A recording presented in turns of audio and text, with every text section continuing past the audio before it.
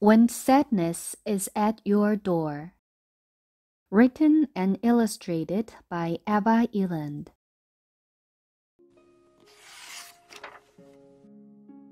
Sometimes sadness arrives unexpectedly.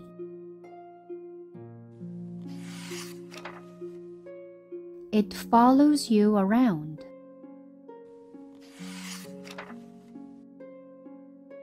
And sits so close to you, you can hardly breathe.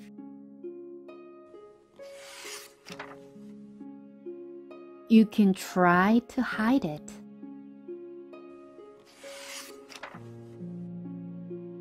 But it feels like you've become sadness yourself.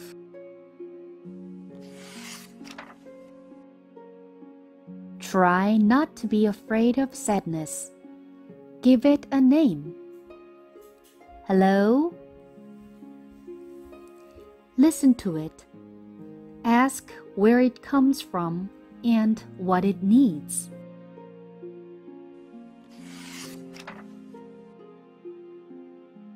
If you don't understand each other, just sit together and be quiet for a while.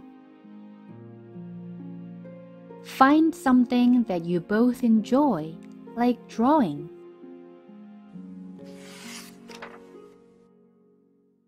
Listening to music, or drinking hot chocolate. Maybe sadness doesn't like to stay inside. Try letting it out sometimes.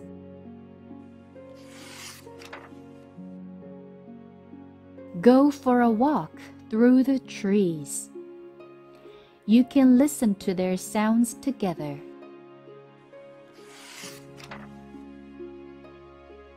Maybe all it wants to know is that it is welcome.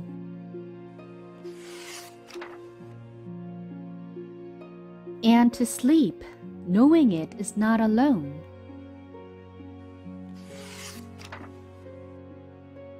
When you wake up, it might be gone. Don't worry, today is a new day.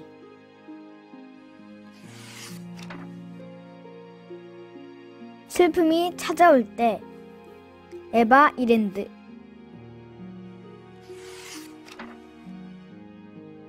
슬픔이 갑자기 찾아올 때가 있어. 너를 졸졸 따라다녀.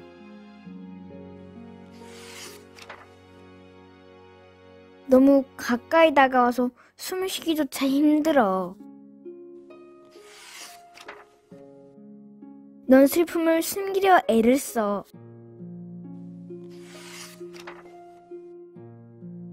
하지만 꼭 슬픔이랑 한 몸이 된 것만 같아.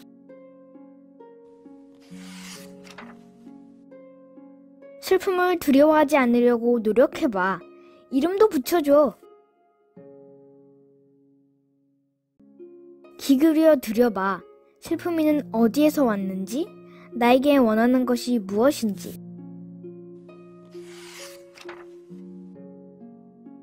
슬픔이야, 너 서로를 이해하지 못한다면 그냥 함께 앉아서 잠시 가만히 있어봐.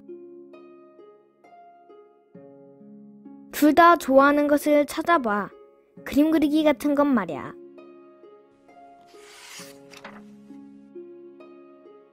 음악을 듣거나 핫초코를 마시는 것도 좋아.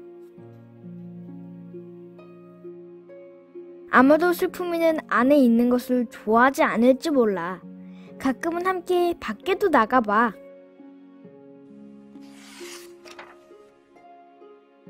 숲에서 산책하면서 나무들의 소리를 들어봐.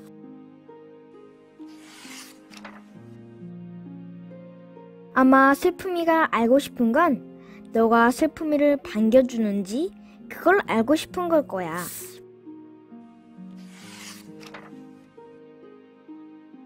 그걸 알아야 외롭지 않고 잠들 수 있을 테니까.